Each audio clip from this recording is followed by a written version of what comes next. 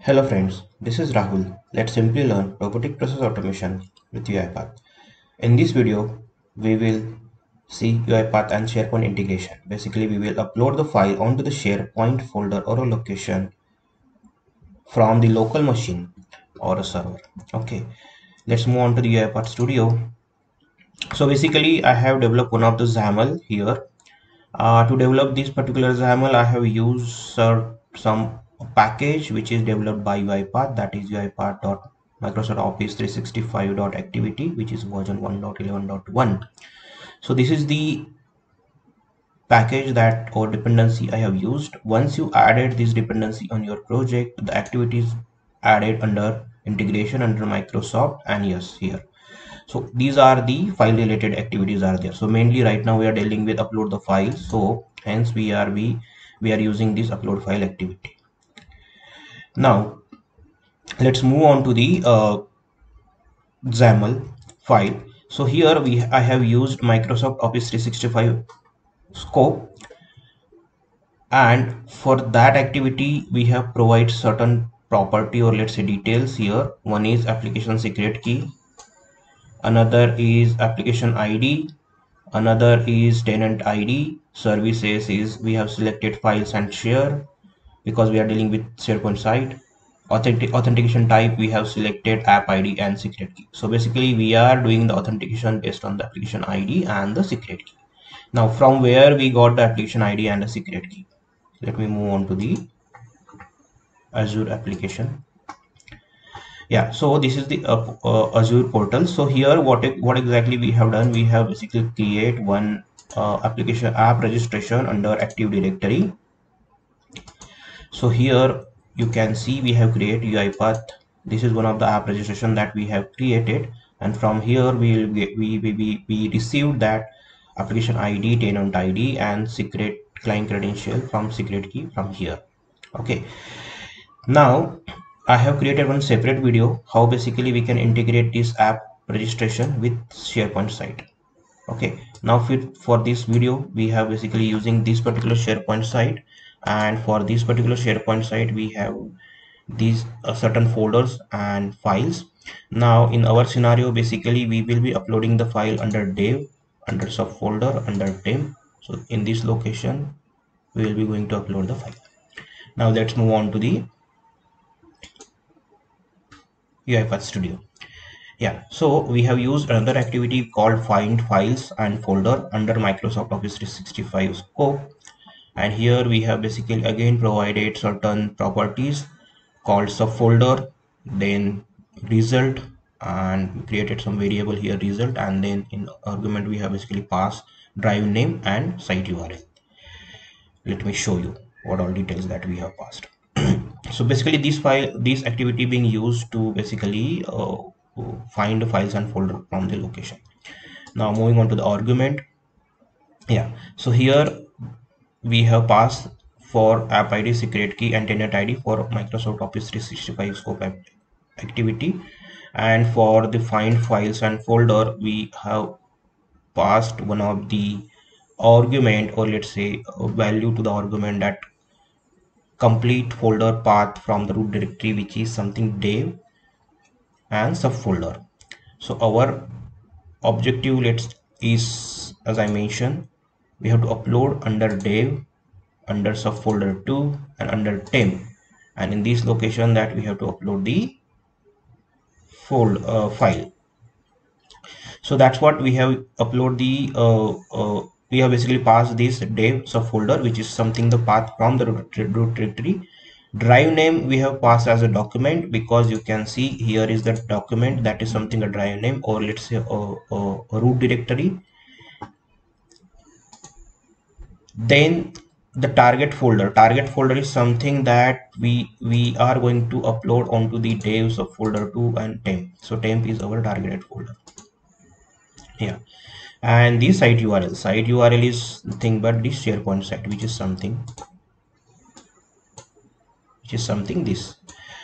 Yeah, so this is the SharePoint site that we are using it, and we have to upload the 4 files under the dev, under subfolder 2, under temp. Now yeah.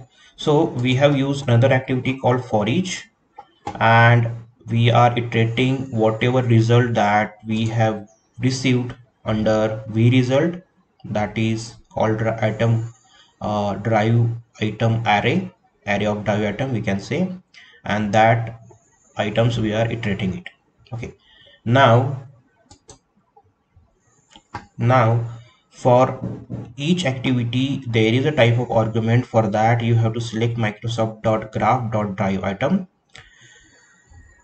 This is the argument that you have to select. Then only you will able to retrieve these particular the array of drive item, otherwise it will giving you an error. Okay, so this is one of the key point I can say. So type of argument should be appropriately set for each activity.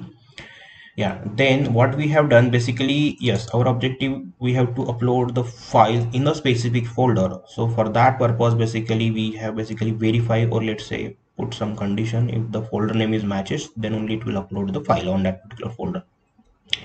So for that we have basically put item.name.toString equals target folder name. The target folder name is something temp, which is this one. Yeah. And the finally we are using upload file activity here. One of the file to upload, this is something the path of the file. Here we are simply uploading the project.json file from this our project for the demonstration purpose. Then destination folder should be item, because this is the item that will be receiving it, on which folder we have to upload it. And the conflict behavior, so there are three types of conflict behavior depending upon the need, or depending upon the scenario you can use this conflict behavior. Right now we are using just replace. Okay,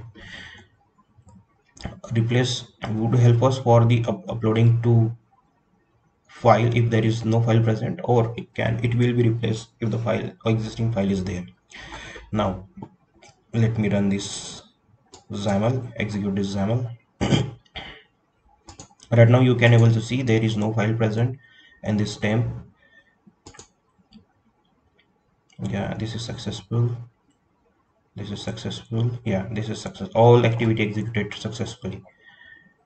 Yeah, it is completed. Let me go on to this particular SharePoint site, let me refresh. Yeah, so here you can see the file is uploaded, file is getting uploaded successfully.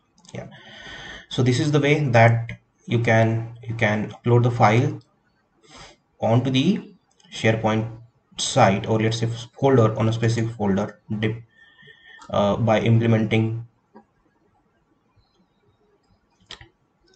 the development like this. Okay, so now what we can do, we can basically try another scenario here. Right now we have uploaded the files under the dev, then under the subfolder 2, and under the temp. Okay, now let's say we have to upload the file under the production, let's say prod, for prod folder, which is on the drive item. So for that purpose what I will do, I will not pass any subfolder here. Reason being, it will then directly look into the folders from the root directory.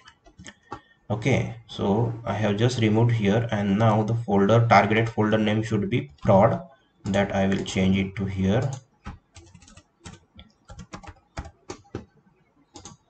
Okay, let me save this and let's run.